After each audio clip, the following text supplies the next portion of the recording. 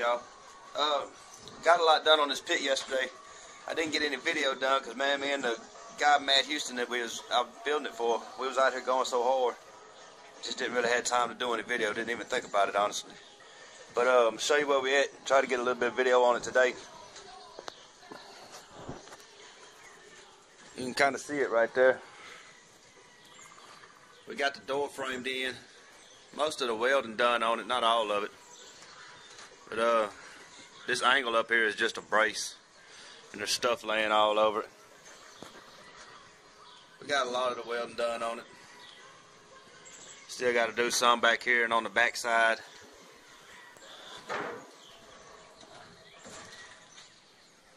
Got the smoke pipe put in. It's reverse flow, so the pipe is on this side. Got it 45'd out so the smoke will go out that way. We got the plate put in. It's not all the way welded yet. Like I say, the guy that I'm doing it for, he was here, Matt, and he did some of the welding here. He welded some years back, and he's trying to get his hand back on it. Doing pretty good, though. You can't really see it. You can see the edge of it here, but there's a trough right there, and a pipe will weld down through it. It'll come out the bottom with a ball valve, so the grease can flow that way and go out of it.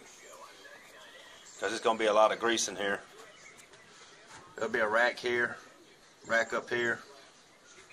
I think we're doing pretty good. We might could have got that plate a little lower, I don't know.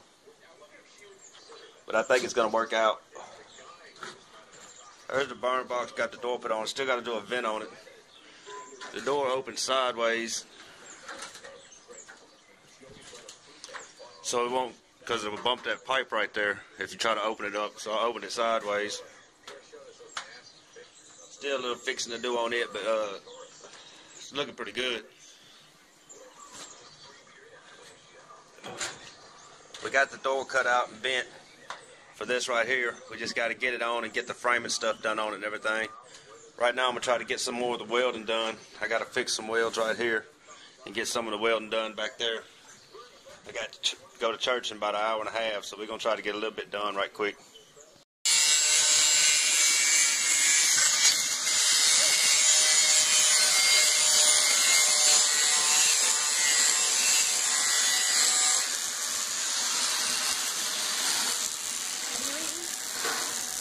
We're up all night. Why? I didn't get up there about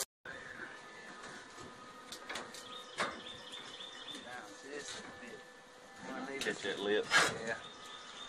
It'll just be tacked, so if we have to, we can change it.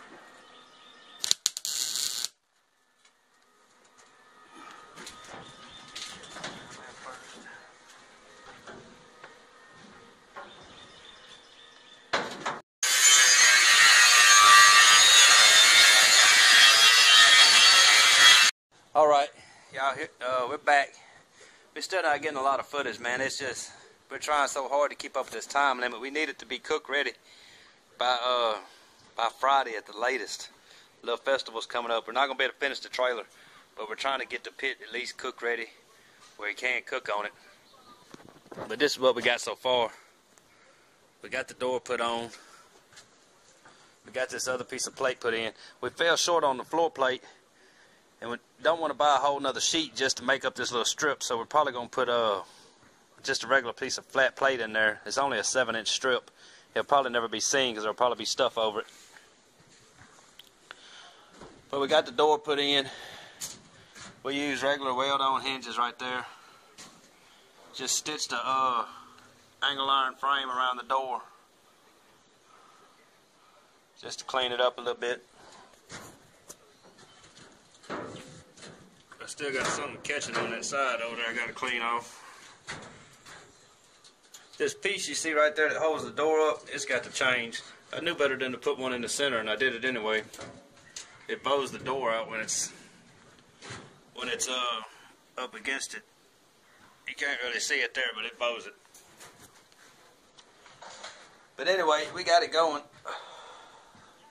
We're all welded up except for one little corner there. That plate is in there for the reverse flow effect. It's just got stuff laying all over it. Of course, in reverse flow, your hole from the burn box is up under there.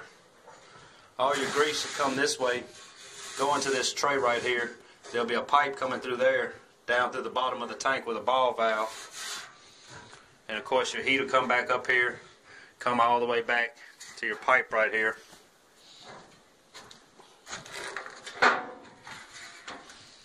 You can see how it's opened up. It's wide open in there. I gotta vent this burn box. I gotta do something with that right there because that was just a bad setup. Still got a lot of things to do. Still got to get racks in it, most of all, and go from there. Did get a little gap right there. Can't do nothing about it. It's just a door bowed when we cut it out. They do it every time. You get lucky if it don't bow. I've never got lucky, so it's always bowed. But anyway, that's where we're at right now.